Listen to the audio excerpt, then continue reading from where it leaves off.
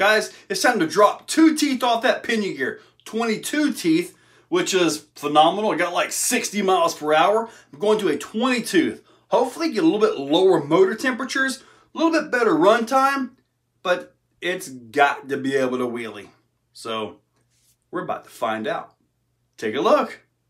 This is the difference right here. There is a difference, especially when it comes to the Mod 1.5. So hopefully I can get a little more run time and maybe lower temperatures. So first up, we got the speed, and I'm hoping for around 50. I don't really need a whole lot. So get us a little run.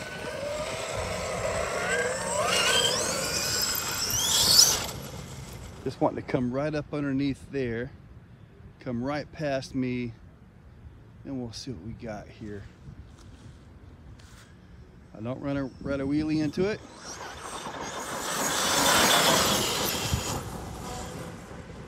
All right.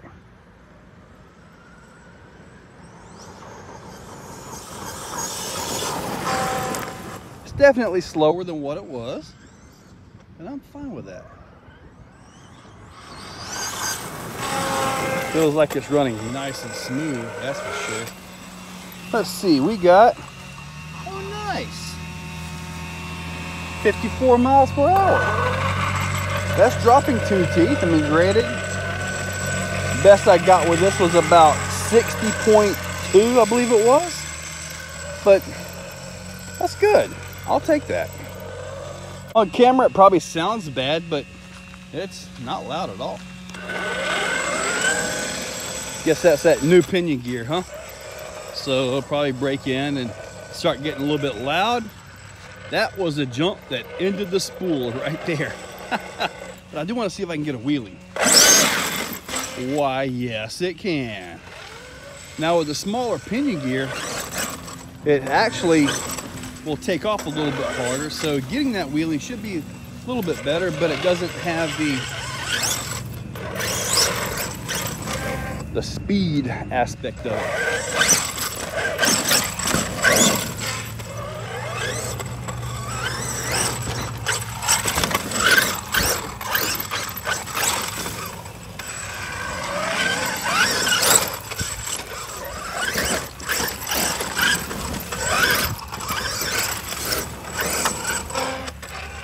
Litterers, they're annoying. Whoa!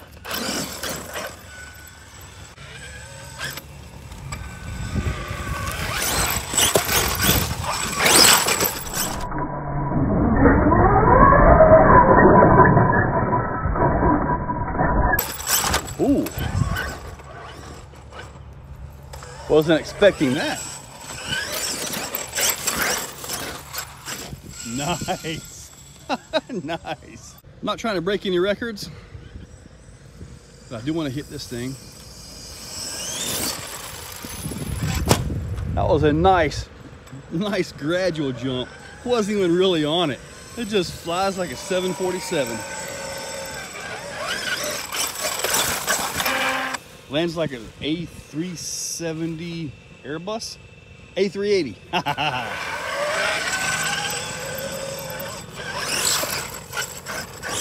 I'm not good with planes.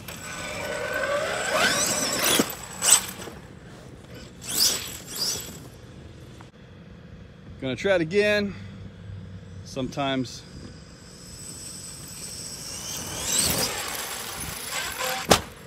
nice.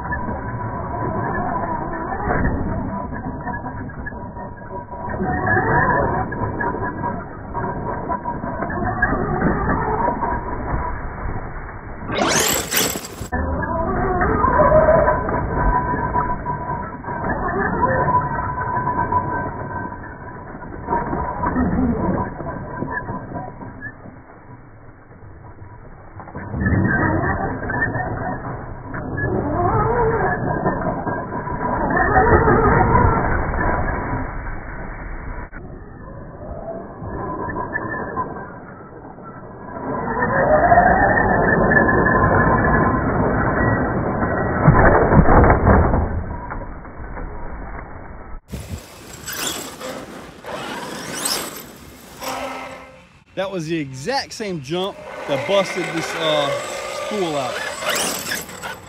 Laid off that throttle a little bit on the start, on the landing. Nice.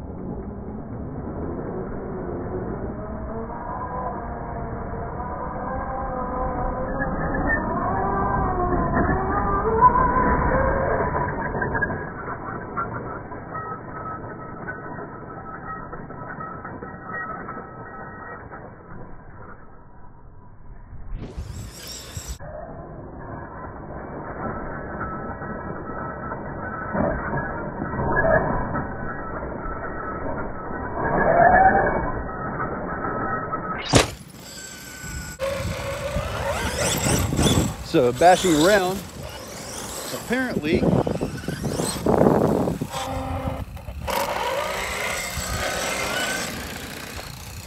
I have a fan that is not happy. Go ahead and get this thing picked up. A fan that is not happy at all. The Castle fan is bad. All right, let me get these unplugged, get a temperature check. All right, let's go ahead and check real quick. 150, 151, 154. ESC is running nice and cold. Batteries are good. Connectors. Ooh, 113 actually. Getting the dot on that thing. That shouldn't be a problem there. Anyway, everything looks good. Guess we'll go put it on the Castle Link and see what our amps were and see what we got for data. Okay, let's go and get a quick check here. We got 156, 150. Let's see, motor, a little warm, ESC, not a problem. Batteries are good. Could be my electrical tape because I messed up the outer casing on them. Looks like plugs are coming in at about 110, maybe 109. So how much? 100. So that's that aluminum center transmission case, kind of pulling some of the heat from the motor. That's a good thing. Let's look at the data log. I kind of forgot to delete the previous runs, but what that can do, you can look at motor temperature at 180. Motor temperature this time got to about 174.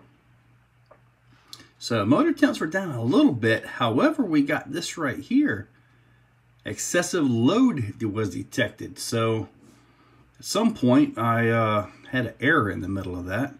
Thought I heard some beeps in there, but it was driving good. So, But as far as, I mean, this may have happened back here, but 517.6 amps somewhere. And that was probably what caused this. And it basically shut down. So, everything looks good. I mean, heck, voltage looks good. The ripple, maximum of only 0.5 volt.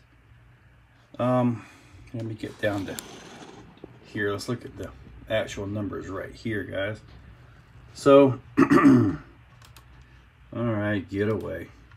Anyway, yeah, looks like a ripple about 0.48 volts. That's pretty darn good.